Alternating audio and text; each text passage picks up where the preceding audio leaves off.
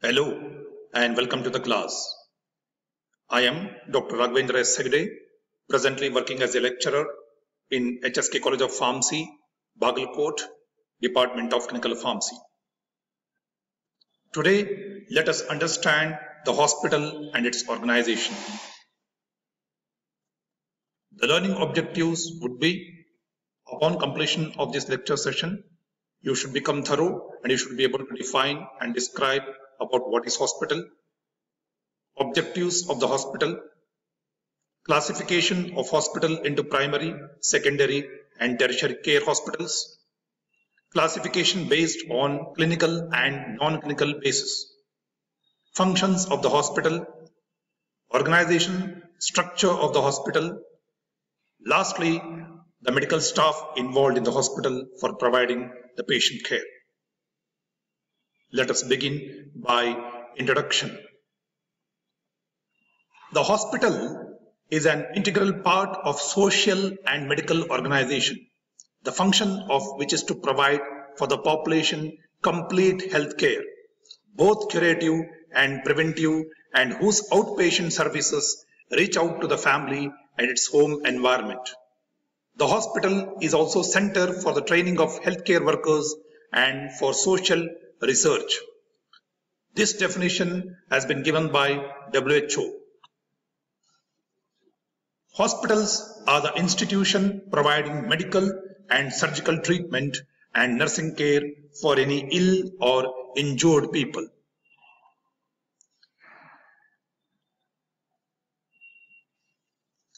The word hospital originated from Latin word which means hospice, meaning of which is guest.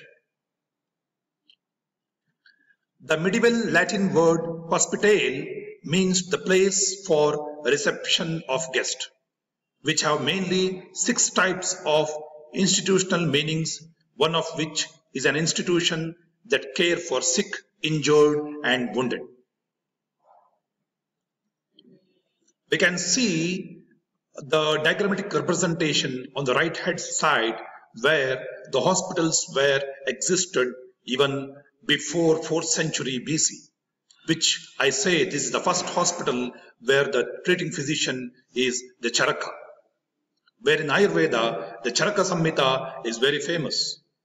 There are Samhitas in Ayurveda which has been written by the Charaka. I say that is the beginning of the hospital where evolution of the mankind has begun in India. Now, 5th century BC, the ancient Sinhalese are responsible for introducing the concept of hospitals to the world. In early period during Greek and Roman civilizations, temples were used as hospitals. With birth of Christianity, churches were also used as hospitals. In the right hand side, we can see the church at Les Invalides in Paris, showing the typically close connection between the hospitals and the Catholic Church. In ancient cultures, religion and medicine were linked. The earliest documented institutions aiming to provide cures were Egyptian temples. In ancient Greece, temples dedicated to the healer god Asclepius, known as Asclepius, functioned as centers of medical advice, prognosis and healing. We can see here on the right hand side, this is a view of Asclepius of Kos. Now we can see here the earliest noted hospital was here. That is, according to the Mahavamsha written in the 4th century BC, the king Pandukabhya had lying in homes and hospitals, that is Shivikas Sotti Shala, built in various parts of the country, which is now it is in the Sri Lanka. Now we can see the emergence of hospitals were there starting from long ago, even before 4th century BC. We can see the evolution of hospital which began after this one, after 4th century, which is the first place I should say, and now the Hotel Dieu Paris, which the hospital was existing, that is 542 AD in Domini. St. Bartholomew's Hospital in London in 1123 AD. Spanish Hospital in Mexico City in 1524 AD. First General Hospital in North America, that is Pennsylvania Hospital in 1715 AD. Massachusetts Hospital in 1811 AD. So this is the evolution of the hospital, how the hospital started. But the data says only this hospital, the hospital has emerged from this 542 AD. But when I have made the research, the data that the existing was, the hospitals were existing even before 4th century AD in India and in Sri Lanka. Now, the objectives of the hospital were to provide optimum healthcare services, provide care, cure, and preventive service, protect the human rights of the clients, provide training for professionals, provide in-service or continuing education in all disciplines of all professionals. Now let us understand the classification of hospitals into different categories. The hospitals are classified as per the ownership. Under ownership, it may be classified as public hospital, and this public hospital will be owned by government or autonomous body. And under ownership, hospital is classified into private hospital, which is run by the private body or an entrepreneur. And under private entrepreneur, it is further classified as commercial and non-profit organizations. Again, different types of classification, which include medicine classification, where hospital is classified based on the type of the medicine. If allopathic medicine is followed over there, that may be classified where allopathic treatment and the disease and diagnosis is done by the allopathic style, the Western medication, Western type of medication is said to be allopathic medicine. And hospital is also classified as per the different systems, alternative system of medicine. That is Ayush, Ayurvedic hospitals, where Ayurveda and other system of hospital, other hospitals may be yoga and naturopathy, Unani, Siddha, homeopathic.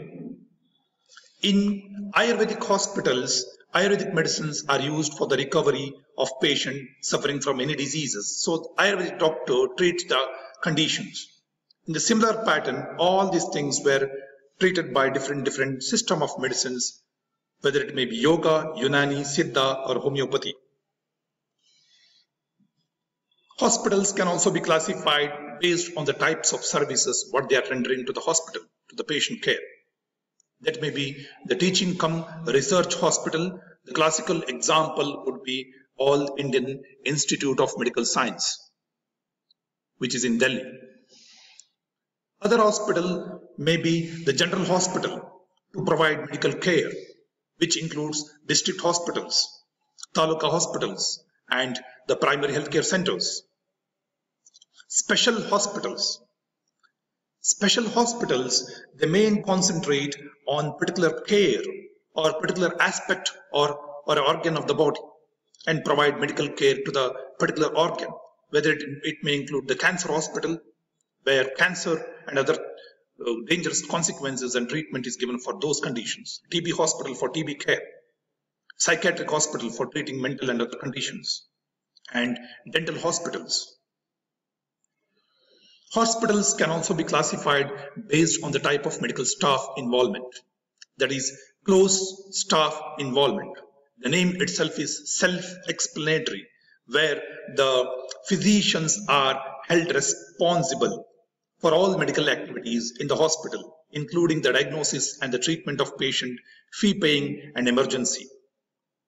Again, hospitals may be classified based on the type of the medical staff, that is, open staff hospital, where this type of hospitals which allows other doctors, other physicians in the community to admit and treat patients to the hospitals and treat them.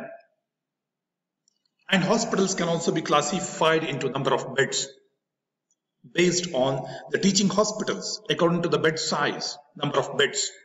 Teaching hospital, which involves the teaching hospital, may have 500 beds.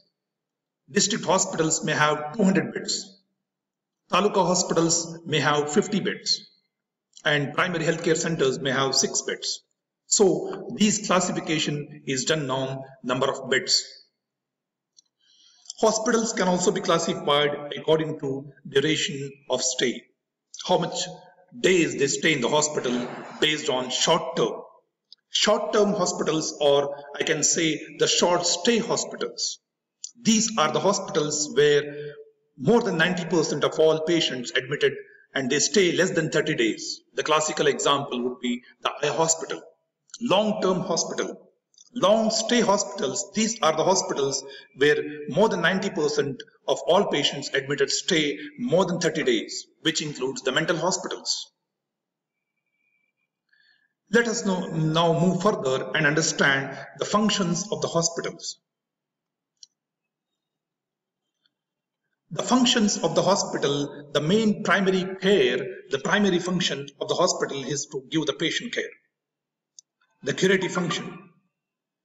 Any type of care given to the patients by healthcare team, where any healthcare team which may be involved, whether he may be a physician, pharmacist, nurse, physical therapist, dietitians, it all includes health principles, giving care to the patient.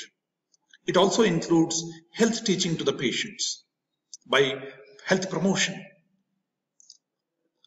Second would be health education, the secondary function.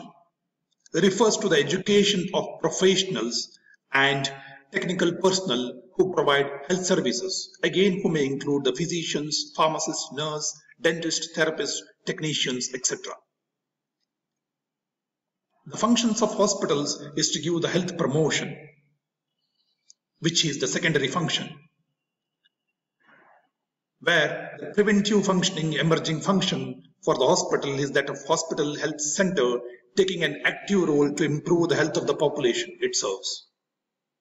Hospitals has majorly, they play like a community health centers, and they can sponsor programs of environmental and occupational health and home care services, etc. Last would be the hospital is an institution or an organization which conduct research activity, where research is focused mainly on the improvement of the health or the prevention of the diseases. These are the 4 major areas of focused areas where the hospital is functioning in the manner. So, patient care, health education, providing health education, health promotion, and health research. Earlier, there was when a disease or when any type of ailment, there was just the curative type of modality. Later on, the thing has changed from curative modality. We have went to the preventative modality, the preventive care. What we tell, what we can give to the patient. Prevention is always better than the cure. Later on, the principles from curative modality and from preventative modality, later on, a new concept has been emerged, that is promoting health by health promotion. You understand the disease in the earlier onset by conducting screenings, and you prevent the further progression of disease.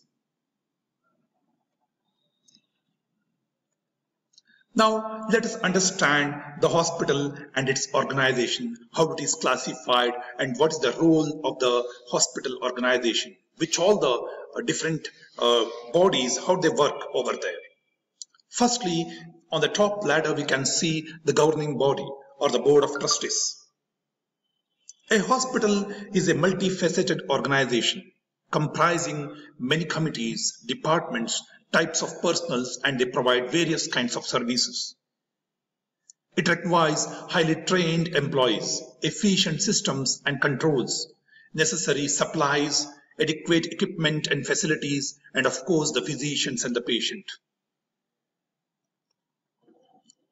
It is a business as well as caring, people-oriented institution, and it has a similar structure and hierarchy of authority as any larger business does have.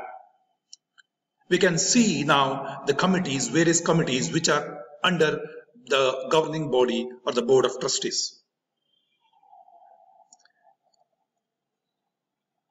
Under committee, we can see there are many bodies where they are functioning. We can see the executive committees which are directly under the committee, and this committee where they have to report to the board of trustees. Firstly, if I want to tell you about the board of trustees, how they want to function, the board of trustees or the governing body operates the hospital in trust for the community. And the governing bodies function, if I want to say, to protect the assets of the hospital through efficient operation. That is the main function of the governing body on the top ladder. They will carry out the operation in a smooth manner. All the hospital things has to go in efficient manner. So their main duty is to protect the asset of the hospital. The trustees located at the bottom of the board of trustees are responsible for establishing the hospital's mission and establishing its laws and the strategic policies what they are implementing. The trustees select the administrative leaders of the hospital and delegate the hospital's daily operations and budgeting to the appointed executive member with the help of committee members. So a trustee will appoint committees, and this committee will execute some person who is the chief executive officer. This chief executive officer is a main person, and he reports to the governing body as well as the board of trustees and provides the leadership. He is the leader, and he manages the overall management of the hospital will be carried by the CEO, that is Chief Executive Officer. He reports to the governing body and provides leadership in implementing the strategic goals and the decisions set by the board. The CEO also represents the hospital to the external environment and the community. He is the link between many people. He is the person who carries all the operations which has been given to him, and he is responsible for the hospital growth and hospital to perform smooth and efficient. Under committee, we can see there is finance committee. The financial aspects of the things will be carried out by the finance committee with the help of accountants. Chartered accountants may be there, and under chartered accountants, there are many accountants will be responsible for maintenance of records, and audits will be done by accounting teams. There is a development, and this development will be under committees where the human resources development will be taking place. This human resources development will do all the activities which is for the upliftment of the hospital organization.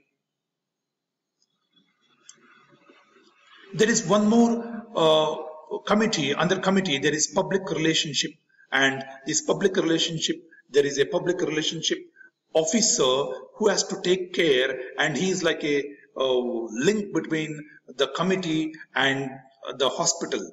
He welcomes the people, and he is the person who conducts the camps and all the things. He is a relationship to the public. He is directly involved in the public activities, and he is the person who is the asset to the hospital. Nextly, we can see the hospital administrator will be directly working under the committee, and that too under CEO. He is responsible for efficient lookup or working of the hospital. Overall management of the hospital will be carried by the hospital administrator under CEO. There are various departments under hospital administration. They may be the clinical services. In the clinical services, there may be a blood bank, which is the primary, where the blood and other requirements is very important. It has responsibility for collecting and processing all blood used in the hospital for transfusions. We can see the clinical laboratory is very much required, whether it may be the pathology department, bacteriology department, biochemistry department, hematology department, parasitology department, or cellology laboratory will be efficiently working for respective goals. There are dietary services which will be provided by dietitians and nutritionists to provide the optimum diet for specific ailment. The radiology department works throughout the clock, and they give the radiology will be handled by the MD radiology doctor. There are other research laboratories which will be working in coordination with all laboratories. There are administrative services which will be directly working under the hospital administrator. Credit services, housekeeping services is the primary. The good housekeeping reflects the image of the hospital. Head of the housekeeping department has good knowledge of quality of soaps, detergents, cleaning agents, their use. This is also to the principles of home economic and physical science. Total overall activity of the housekeeping department, which includes the cleaning of floor and the wall with the help of detergents and the removal of dirt wipes, maintaining of the coloring of doors, the windows and the room, to change all the necessary things, whether it may be the curtains, the curtain of doors and windows, to prepare a room when the patient leaves the room from the hospital. He has to keep, the housekeeping is the department has to maintain all the things, whether it may be the laundry, and next thing will come the purchasing and stores. All the things has to be kept into account, what all the purchases has been done and how they have to maintain the records. Telephone services should be there around the clock for 24-hour services. The hospital should have the ambulatory services to provide outpatient care, emergency services is must, and outpatient services. Nursing services, because the nursing is the primary responsible for carrying out the treatment plan developed by the physician. Nursing services are a major type because they are the persons, they are the healthcare professions who are involved in the most of the time they are involved in the patients. So nursing services are called the patient care services according to me. Is the largest component of the hospital. They are largest asset to the hospital. Next comes the pharmacy services. The pharmacy services here, the pharmacy services has to operate and he has to take care of all the pharmacy purchases and dispenses all the medications used to treat patients in the hospital. The pharmacist works directly with the medical staff in coordination with the medical staff in establishing a formulary. The listing of drugs chosen to be included in the formulary will be done by the pharmacist. The hospital will be having the record maintenance here. The record maintenance has to maintain the medical records and other sections. It has to be kept and it has to be protected for at all times. It can be stored and for a period of minimum of 5 to 10 years. It protects legal interest of hospital and the patient. Record maintenance. It provides data for research and education. It provides communication to other physicians. They can check the records and they can conclude or they want to confirm what happened. It helps in administration and planning of hospital. It helps in treatment of patient in future aspect. Now coming to the hospitals in the 21st century. We can see the hospitals have traveled a long journey from a time when the hospitals were used to be synonym to temples or home, where people go to take complete rest and they wait till death. Today, hospitals have become high-tech organizations. In the past, the aim of the hospital was to provide care, comfort, and assurance to the patient with a team of dedicated, approached doctors, nurses, and other staff, whose aim was to provide care, patient care, not to earn money or not to do anything of that kind. Their main aim or intention was to provide care, to serve the people who are needy, helpless. The doctors were treated as God and patients were treated as guests or angel of God. But today that scenario has been changed. We can see the hospitals have become the commercialization, the money-minded institutions.